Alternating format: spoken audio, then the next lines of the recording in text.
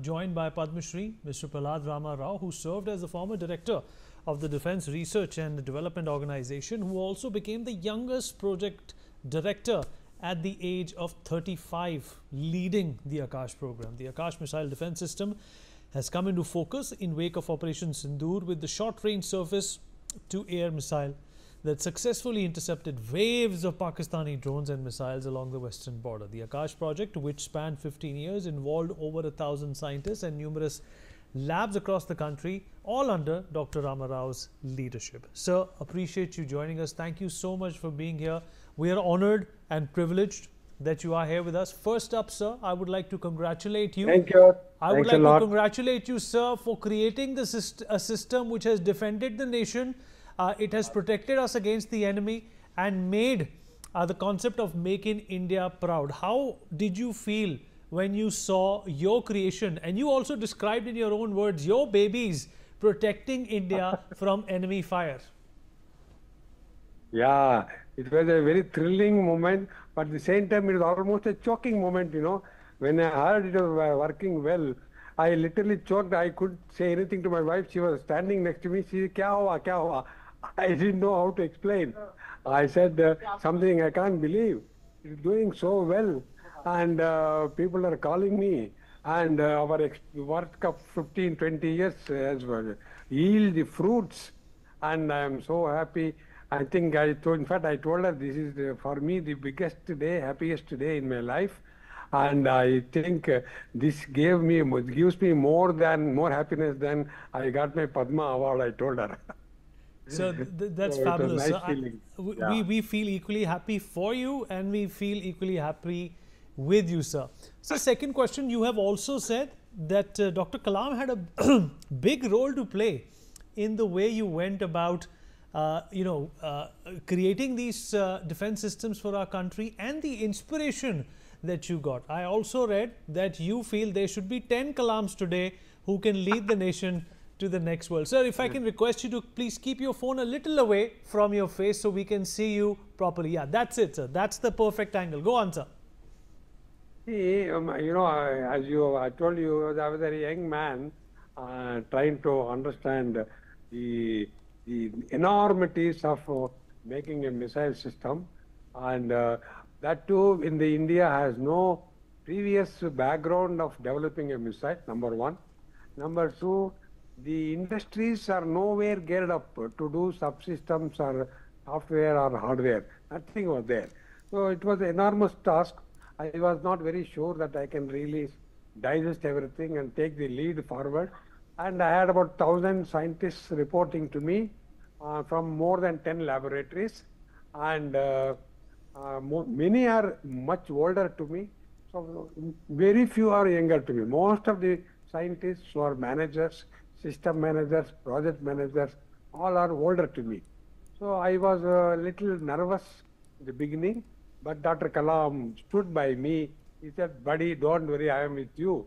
You do a good job, and we don't want this to fail. That's why we have given you almost 15 years for the project to come through, and you do it, I will be with you." So that way we took it, and fortunately, Dr. Kalam was a project director himself for the SLV project at ISRO. So she gave me guidance. How do you do phase-wise development of components to subsystems to systems to major system, ground system? He gave a guideline, and he gave a template of various stages of reviewing the progress and then taking it forward for a system.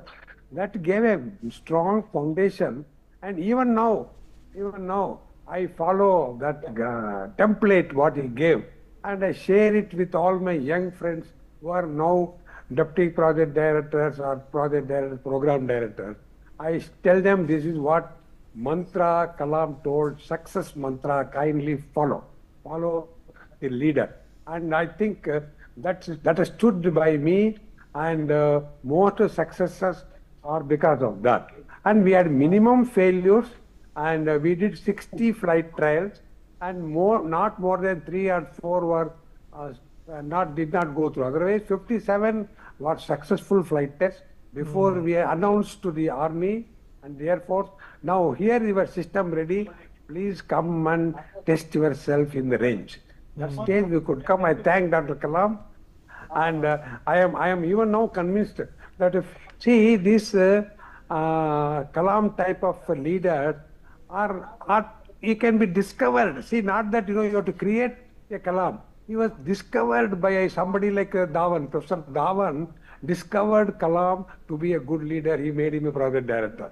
So I think the senior scientists, senior leaders, decision makers should discover Kalams wherever they are required and see that they take good positions to build the country, develop the country. This is what I meant. We need 10 Kalams.